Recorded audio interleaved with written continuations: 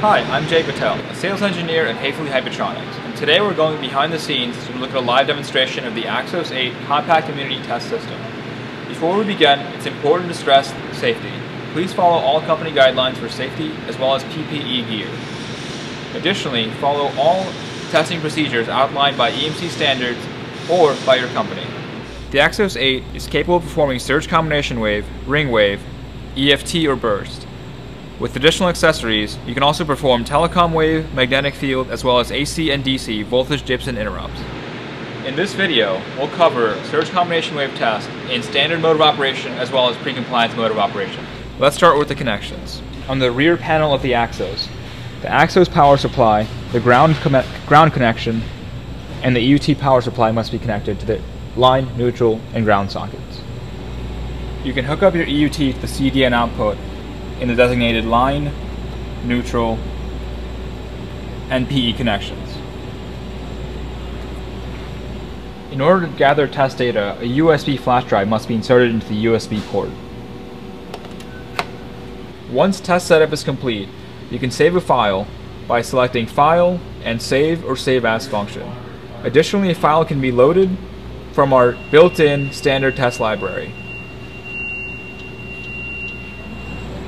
Let's begin with a 1 kV surge combination wave test. All parameters are entered to the touchscreen, such as peak voltage, line synchronization angle, repetition rate, as well as a number of surges.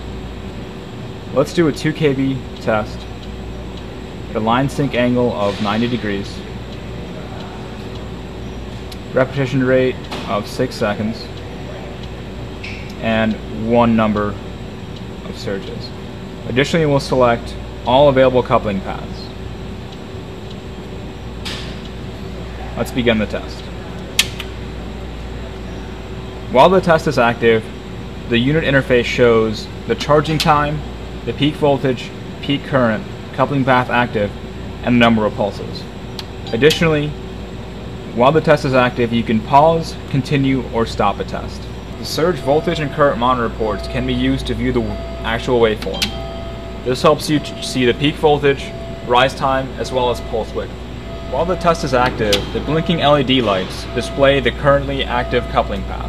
For instance, line to PE is currently active. Next, it switched to the N to PE for our third pulse. After a test routine is completed, all data can be saved by hitting the report key.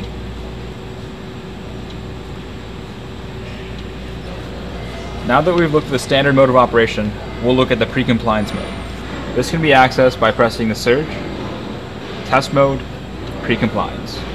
In pre-compliance mode, tests can be initiated and any parameter can be changed on the fly, including peak voltage, phase angles, and the pulse duration.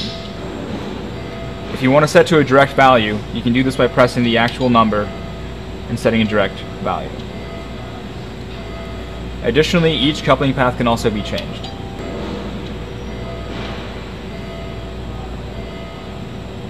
This makes it a great tool for debugging and finding issues with the EUT during the design phase.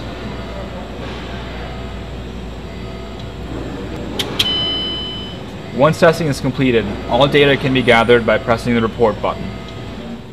Remove the flash drive from the AXOS8 and insert it into a PC. The file is in a CSV format which can be opened with Excel.